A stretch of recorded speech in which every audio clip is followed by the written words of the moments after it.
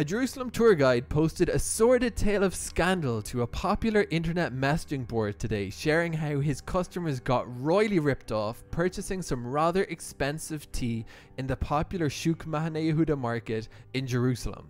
It was such a brazen but intriguing scam that I thought it was worth sharing here to help future tourists avoid getting similarly duped during their upcoming holidays in the Holy Land. The hapless tourist in question ended up paying the princely sum of 1,000 shekels for a plastic bag full of herbal tea laced with sugar cubes, a popular beverage during the hot Middle Eastern summer and seemingly a great memento from Jerusalem. The problem is that at today's dollar rate, that 1,000 shekels works out to almost $270, which is far more than anybody should be paying for some dried rose petals. Here's a picture of the offending tea.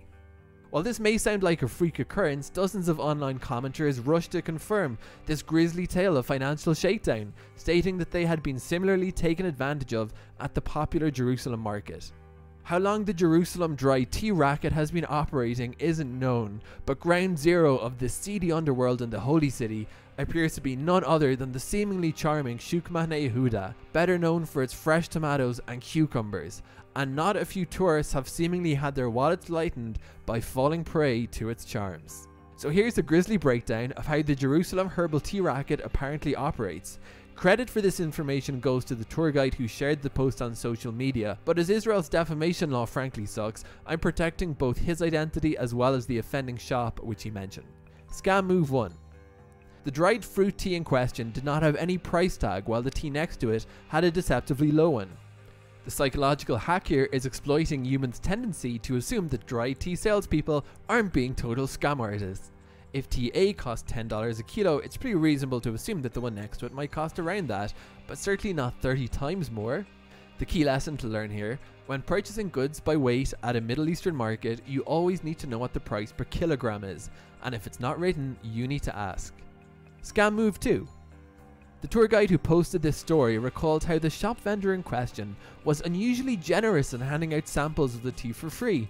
But this wasn't his generosity showing, this was rather him laying the next strand in his carefully crafted web of rose-petaled dry tea deceit. This is sleazy dried flower salesman tactic 101 and another ingenious act of psychological warfare. If a salesperson hands out large quantities of goods as samplers, customers will automatically assume that it must therefore be a cheap product. But when the cash register rolls, well, let's just say they're in for a nasty surprise. Scam move 3. According to this eyewitness account, the shady dried fruit salesman filled up an enormous plastic bag full of the product, hoping to jack up the sale as much as possible. This put the tourist in the awkward position of having to ask the vendor repeatedly to remove some of the herbal tea. Again, this is nothing less than a devastating act of psychological hackery plucked straight from the pages of Shuk Scams 101. No one wants to be the guy who has to ask the dried flower salesman to remove a few more petals to save a few more cents, except it wouldn't be cents.